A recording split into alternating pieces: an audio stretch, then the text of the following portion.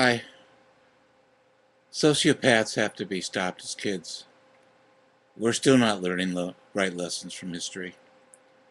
Moms and dads, I know how hard it is, but sick kids have to be treated early in life, whether it's physical or mental makes no difference.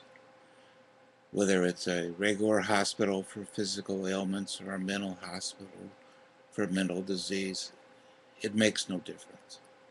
Whether you're the father and the mother of a future janitor or a future Jamie Dimon, it makes no difference.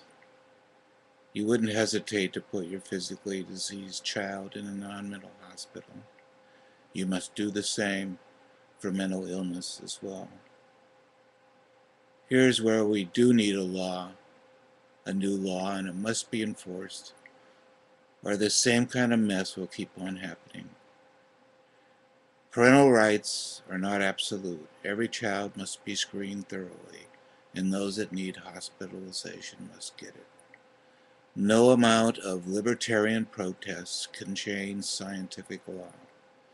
Some sick people need to be hospitalized for life. Who decides?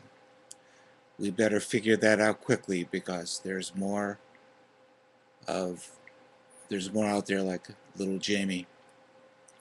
Yes, Jamie is little. He never grew up. Sociopaths never do.